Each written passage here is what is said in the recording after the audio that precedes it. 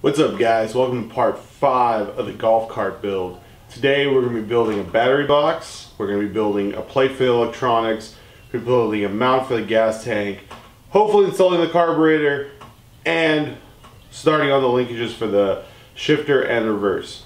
Stay tuned!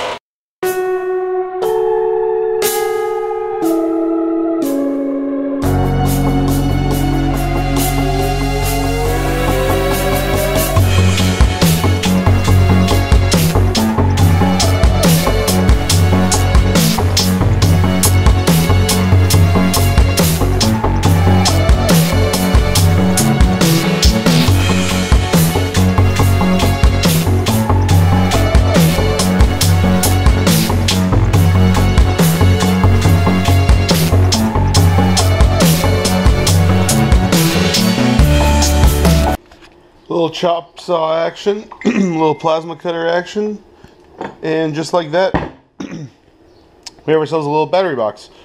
So I'm going to go ahead and weld that together here real quick.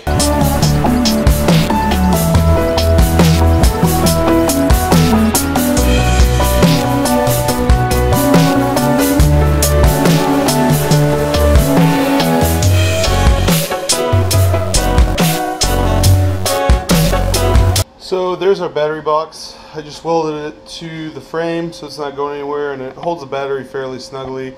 And it's a little bit bigger, so you can put a little bit bigger battery in there if we need to. But that's going to work perfectly to hold the battery, and then we're going to build a plate right here that's going to house all of our electronics. Okay, so next thing we're going to do is we're going to mount all of our electronics. Now this actually fits in here, but we're going to make this a little bigger to fit in that space, 8.5 inches by 10.5 inches. So I'm going to go ahead and plasma cut out the thing we need, and then what we're going to do is we're going to riv nut everything in. We're going to have to make a little spacer for the coil because it's got to sit up like that, but that shouldn't be too hard. So there's our electronics layout board. We got the ECU, regulator rectifier, ignition coil, starter module, which will mount in here, and then our two relays. And what we're going to do is we're going to drill and put in riv nuts for this, and this. And then for these guys, we're actually going to take some of that scrap steel and cut the little tabs, and probably either weld or rivet those tabs in so that these things can mount, you know, like they're supposed to on little slots of metal. And then this whole assembly will go right there next to the battery.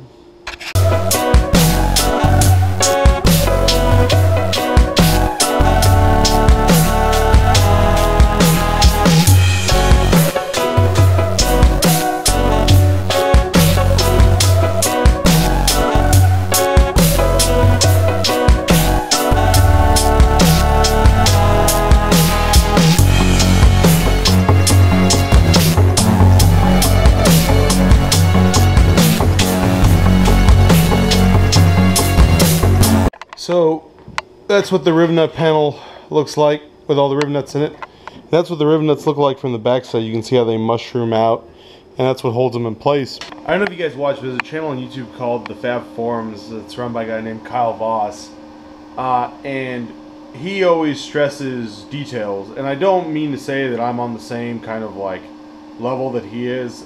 He's a very good fabricator, but something like this is what really sets a project apart. Like, we could have just randomly like bolted it and threw it in a box or something, but something like this panel, right? So like these are little socks I have for these relays, right? And they're gonna slip on there, and then the I don't know what happened to it, but the starter solenoid control slips on here, and I welded on these little towers for the coil, and just riv nutting everything. And now this is gonna bolt into the side of the golf cart, and it's going to look like it was actually designed, and this will give us a nice ground plane for everything to ground to as well.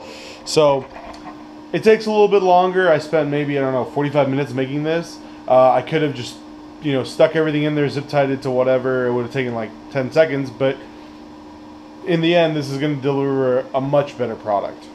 Okay, so here's our panel installed.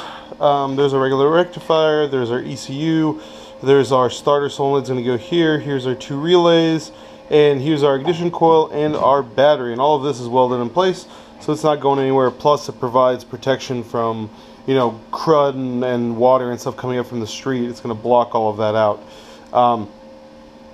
So as you can see, it fits all in here nicely. The body, I'll cover it up, and body sits in here, so there's plenty of space for all these plugs and stuff.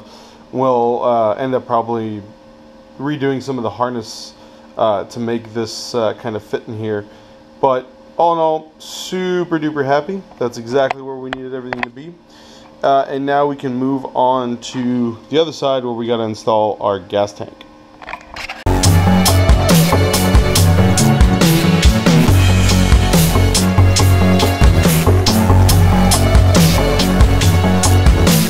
While we're waiting for our aluminum gas tank mounts to cool off, good news, our brand new carburetor is in. I took it apart and checked the jets. They're definitely different than the jets I had in the factory one, but I don't know. We're basically gonna have to tune it later on once it's running and figure out, you know, when you go richer and you go leaner, you just order some jets and figure out, because we're running a different exhaust now, and there's a bunch of other stuff that's gonna change. But brand new carburetor, bolted right in. I compared it to the OEM one, and it looks to be just as well made. All the parts are right, and so for 60 bucks, not too bad. So there we go. We got our little gas tank mounted in here, and it's pretty solid. You want a little bit of flex, but you want this to be pretty solid. And some of you may ask, like, hey Max, the spigot's down here, but the carburetor's up here. How are we going to do a gravity-fed gas tank when obviously gravity doesn't work in the other direction?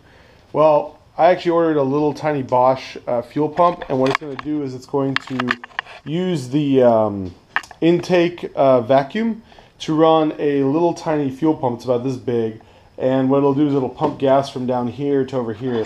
Now this fuel cell is, I think, like a gallon-ish, so the range will be somewhat limited for now, but I don't really want to spend money on a big aluminum 5-gallon fuel cell that'll fit in there, because it'll be a couple $100, and it's something that we can always add down the road. It doesn't really impact any of the other systems. But this little gallon will be more than enough to get us going for now. So that's in, carburetor's in, electronics are in. Had a good productive day. Alright guys, that's a wrap on another episode of Monster Golf Cart Build. List. We are working our way through the list. I'm pretty happy with that. We're getting a lot of stuff knocked off. In the next episode, hopefully we're going to start tackling all the various linkages, right? So we're going to install the rear caliper and the rear brakes. Then we're going to tackle all the linkages. So we got a shift linkage we got to build, we got a forward reverse linkage we got to build, and an accelerator linkage we got to build for the gas pedal. So all of those are going to require some engineering. They're going to require some tinkering. So I hope you stay tuned. As always, I'm Max. This is MaksWerks. Peace.